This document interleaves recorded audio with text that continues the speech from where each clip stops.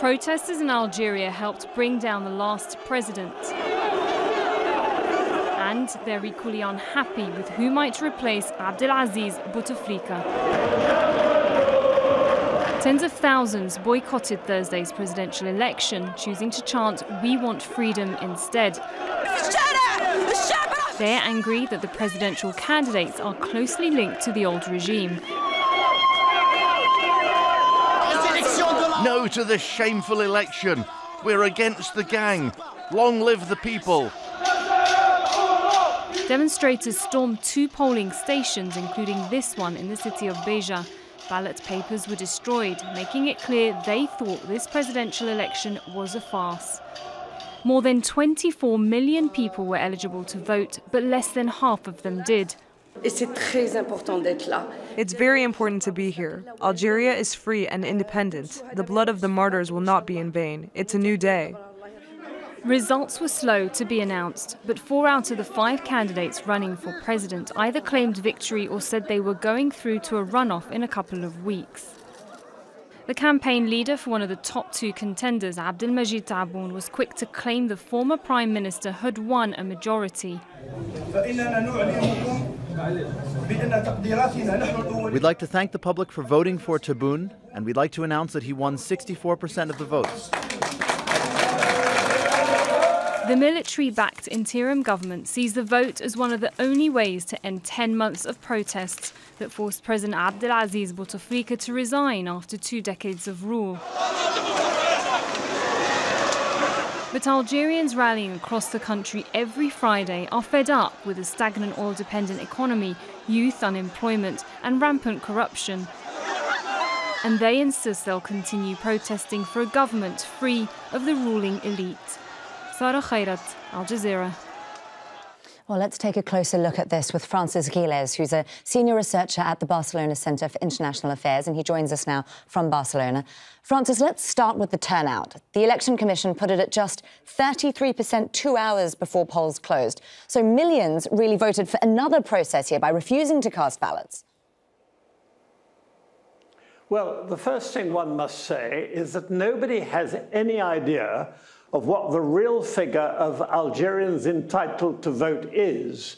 Officially, it's 24 million, but there's been no independent assessment. Secondly, the electoral roll was updated in the last few months, but we have no idea whether all those Algerians entitled to vote have had their names put on the electoral roll. Thirdly, it was announced a few days ago that anybody could turn up in a polling station and with his identity card, and if his name happened to be on the list, he could vote. This is the first point. The second point is that a number of people who've been voting are very funny people. In Algiers, you had queues of younger people who were in their 20s, no older people, no women, and some people, some observers are convinced these were military dressed up as civilians, but we don't know. Thirdly, in Kabylia, and this has been filmed, some people, demonstrators, stormed polling stations and they found the polling booths already stuffed with voting bulletins. Therefore, the urns have been stuffed in a number of places. So at the end of the day, we have no idea of how many people voted, 10, 20%, 50%, probably I would guess 20, 25% at most. We have no idea of what the real figures are. And then on top of it, we get one of the candidates announcing ex nihilo that he's got a majority of the vote. So the whole thing is a complete shambles. That's all one can say. Well, despite the numbers that we're looking at here and it being a complete shambles, we are certain that very few people voted. So you're saying potentially just 20%. I mean, regardless of the actual number, it's a really low number. So where do we go from here in terms of the legitimacy of this process? Well, I think one of the big problems of this election from the word go is that even if in a narrow legal sense, and even then some Algerian lawyers would question that it is legal, it is viewed as illegitimate politically by millions of Algerians, whether it's 30, 50, 60%, I don't know. But one of the most striking things in the demonstrations since last February is it's not just young people who are are clamoring for democracy. You have grandparents, parents, children demonstrating together. So it's a broad cross-section of the population is sick and tired of a system they consider immensely corrupt, immensely predatory. Billions of dollars have gone sideways in the last 20 years. Unemployment remains high.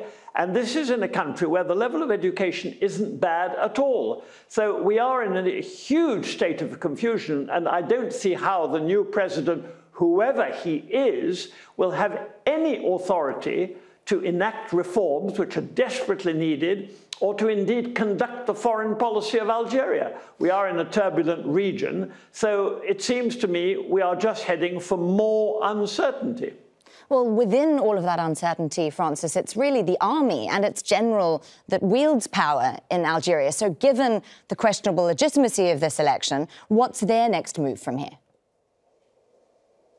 Well, we have to distinguish within the army. We have a group of generals, General Ghiles, who is running the show, and was seen on television 2 days ago at the Council of Ministers, literally lecturing, giving orders to an ashen-faced president and an ashen-faced prime minister.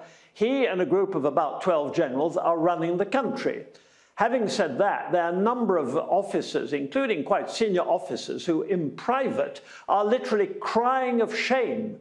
They are despaired about their country. So I think the army will maintain its unity, because that's absolutely fundamental. The army has until now at least had the historical legitimacy of the War of Liberation, but it risked losing that as well. So there are tensions within the army. And the Algerians are very proud people, like most North Africans.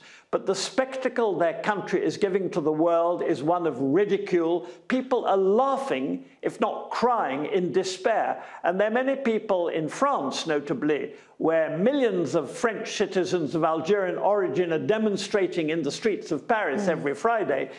Many people are looking at this in absolute wonder. What the hell is going on? Because Algeria is the largest country in Africa. It plays an important role in terms of security in the region.